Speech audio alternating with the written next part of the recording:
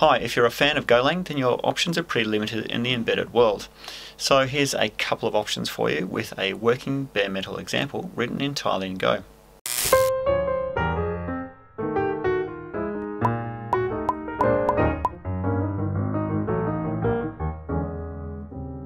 Hi, this video is sponsored by JLC PCB, who not only make all my PCBs, but thousands of PCBs a day for other customers. And unlike JLC PCB Man, who seems to have vanished into thin air, they produce some quality PCBs with a very fast turnaround time. You can currently pick up 10 PCBs for only $2 with a $20 coupon off shipping for your first order.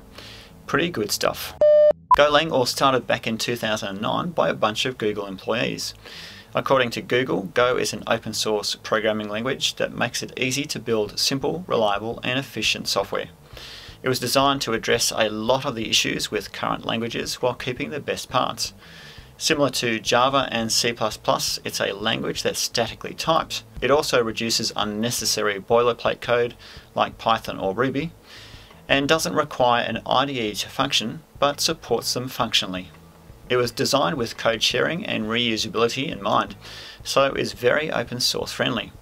It's also a language that is scalable, so whatever is written for a high-end server can also run on a small MCU.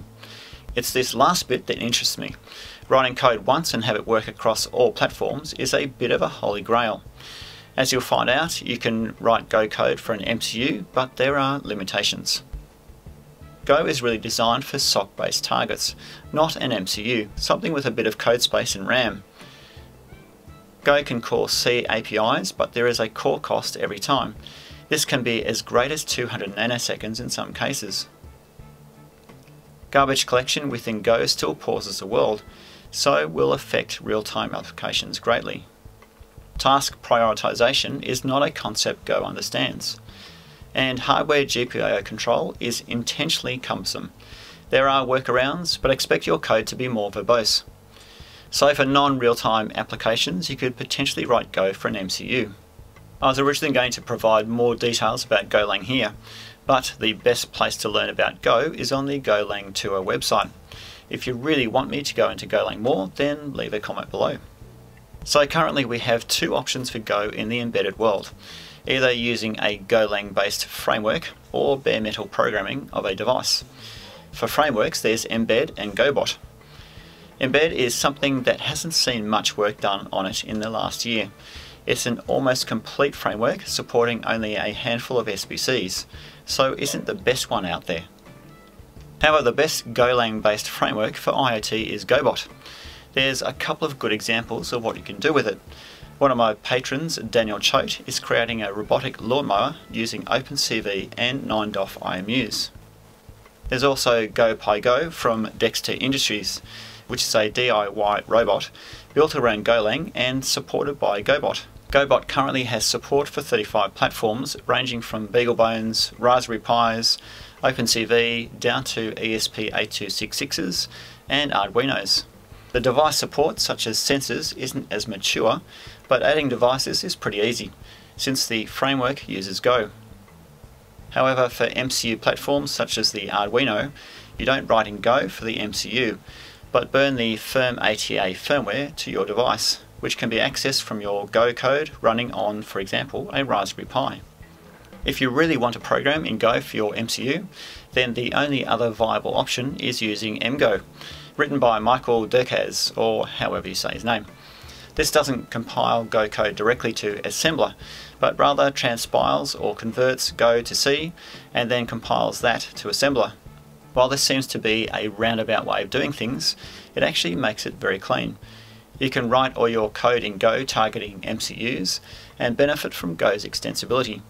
So adding support for new MCUs and devices is fairly easy. However, there are a couple of downsides to using MGO. The best way to show you is to run through a simple blinky LED example written in Go. First of all, you'll need a programmer. I used an ST-Link version 2 for this, although you can also use a Blackmagic probe as well. I also used an STM32 F103 based board from Untitled, which is a Maple clone. You can use almost any STM32 based MCU, as most of them are supported by MGO. For this, of course, I'll need the JTAG header soldered up and connected up to the ST-Link programmer. Apply juice to both the ST-Link and Maple clone. And 2 LEDs should be enough for this. Now I'm assuming that you already have Linux installed and GoLang all set up. GoLang is available either from your OS repo or from the GoLang website. So installing is fairly basic and I'll skip over that. However, you should end up with a Go source directory like this at the end of it. Next you'll need to install mgo.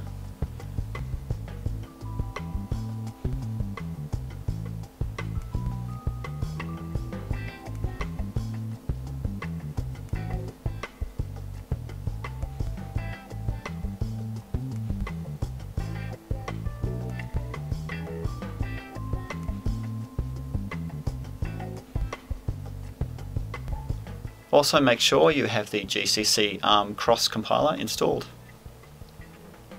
Then you'll need to add in some environment variables to your shell profile. The GCC build chain binaries and a couple of other variables. These two are the important ones and need to match your STM32 MCU target. If you are using SWD instead of JTAG, then you can also fetch the ITM split Go code, which allows you to see the SWD debug messages. Next, fetch the demo archive from my website. You should end up with a bunch of files like this. The script.ld file controls key elements of the resulting MCU firmware image. You have stack size, definitions, and max tasks, which are one of the shortcomings of MGO. You'll have to define the number of tasks running and also stack sizes here. There's also several include files that need to match your target MCU. Next, the burn.sh script will compile the demo code and burn it to the target device. Then there's main.go, which contains a very simple LED flashy code. 2 LEDs are defined, GPIO 7 and 8 on port A. Then the PLL is set to reference the internal 8 MHz oscillator, with a PLL divider set to 1 and a system clock of 74 MHz, and a SysTick wake up timer set to 2 milliseconds. Enable clock enables the clock for the GPIO port A. Then define a default GPIO configuration, which is an output, and apply this config to the 2 LED pins. Then loop forever, just toggling the pins, waiting for 500 milliseconds in between. Running the EGC binary, you can see that the small example takes up almost 11 kilobytes of flash. That's actually a huge amount just for flashing 2 LEDs. The equivalent assembler can be written in 1/100th of that. But remember, we are coding up in Go designed to be able to run on high-end servers and also small SBCs. So now we can burn that straight to the Maple board. And there you go. 2 flashing LEDs written entirely in GoLang. To see what MGO is doing under the hood, you can see the transpiled output. 2 files are generated. Even though it's a little difficult to follow, it is quite human readable standard C, which is good. This is important when it comes to debugging, as you'll need to see exactly where you're up to in your Go code. Contained within the demo files on my website, there's also a bootloader reverter script, so that you can go back to the default firmware if you need to. The Go example is pretty simple, but this is what it looks like in the Arduino IDE. As you can see, there's slightly more setup code you have to apply in Go, but Michelle has done a pretty good job of making it simple. To be honest, I much prefer the GoLang way. Now I was going to show you how to connect up an ILI 9341 LCD screen to the STM32 and display graphics using entirely Go code. But unfortunately I suspect I buggered my display and it wasn't functioning, even with Adafruit's Arduino code. So that will be something for another video. So GoLang is a pretty versatile language, and my money is on it gaining traction in the maker scene, as it's a lot more extensible and predictable than other languages like Python. However, it has a lot of catching up to do with languages like Rust for low-end MCUs. If you like this video, then don't forget to give it a thumbs up, and also subscribe while you're there. Why not? You can also support me further on Patreon or PayPal and join the bunch of really cool patrons I have supporting me there. So, thanks for watching and see you next time.